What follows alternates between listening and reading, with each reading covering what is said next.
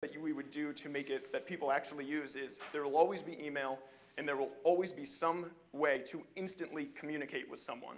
And there'll be a bunch of stuff in the middle like Yammer and Chatter. We're that thing that will always be there, the instant ping of communication to the people that you're working with. The other Chris. Yeah, I'm curious. One of the things we hear a lot as folks wrestle with all of these admittedly great ways of communicating and collaborating with each other is they're starting to get interface fatigue. You know, it's like I've got 20 different UIs I'm jockeying between to chat with everybody, and got a buddy list here and a social graph here, and yeah. It seems like your approach is wanting to pull everything into your UI. Like, do you think you can stay on top of the stack, or ultimately will you need to plug into like a Facebook social graph or something where the identity is already being maintained? Right. I think for the most part, the only way you can make sure something is actually really good is making it yourself.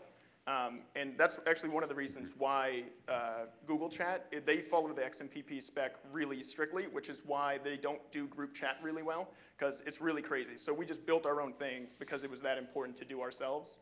And as far as going on to other social graphs, most companies that request things like LDAP integration and all of these more enterprisey things that we haven't built yet, but I'm sure we will in the future, we say that we don't have it, and they're like, whatever, we don't care, because everything we're using now sucks. So I mean, that's the actual answer we get.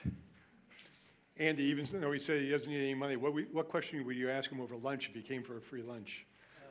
We buy you a nice lunch to start, and then I'd ask you two questions. One, I saw a couple of other services embedded in that, whether it's communicating around a meeting, whether it's sending a file. What have you observed as a high-level use cases that people are using most prevalently? And two, when they're in the client and they've had the session stored, what's the method of organization? What's the user experience like for saving and whether it's folders or going back and accessing those shared sessions? Sure. So for the, I'm sorry, can you repeat the first question real quick? I was already answering the second one in my head. Prevalent use cases.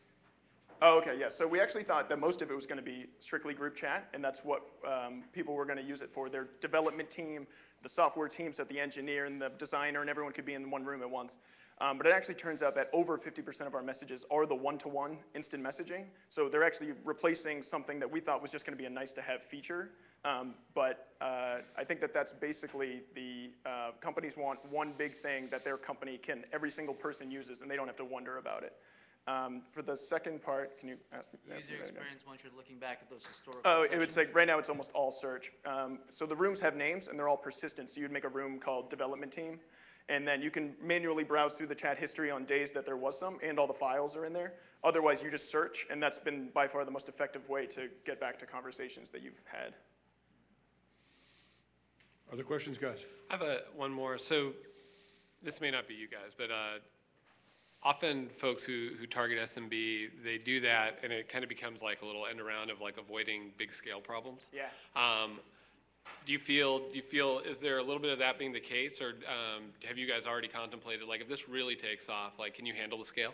Well, that's actually one of the, we started this off with the small and medium business just because at worst case scenario, it's a lifestyle business, which would be fine. Because we thought that bigger companies were using things like Lotus Same Time and all of these other things. I think each week we get dozens of requests for companies with many thousands of people looking to get on our software.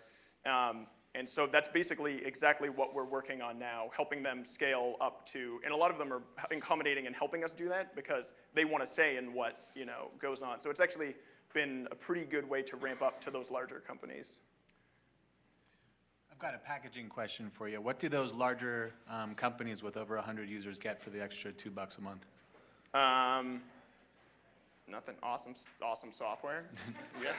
The privilege to pay more. Yeah. Okay. And what happens if a vendor like Salesforce starts including feature sets that are very similar to your product? How do you compete against somebody that's selling into the enterprise? That's a good question. It hasn't happened yet, and we do. I'd like to think that we just do it really, really well. And normally, the best product doesn't always win in enterprise. I think that's starting to change, and that's definitely a good change. What about the adoption process? Who's finding you? How are they finding you? And how's your solution penetrating the organization? Sure. Well, the good thing is a lot of people, especially here in Silicon Valley, tell each other what they use all the time. And I think our conversion rate of people signing up just from the homepage to paying customer, we don't take credit card up front or anything, but I think it's over 7%. So we now have a lot of customers, and when you have thousands of people signed in all the time, that's a lot of people to go out and tell people about your company. So we don't have any official sales or really any marketing. I mean, the billboards, we just thought that was awesome, so that's why we did it. But it's turned out to be really good too. So it's word of mouth at this point? Yeah, pretty much, yeah. What's the plan after that?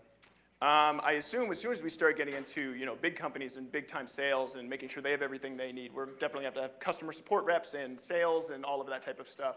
And hopefully we can fund that through the profits and not have to raise too much. Terrific. Other questions, guys? You all set? Good job. Awesome. Thank you. Good.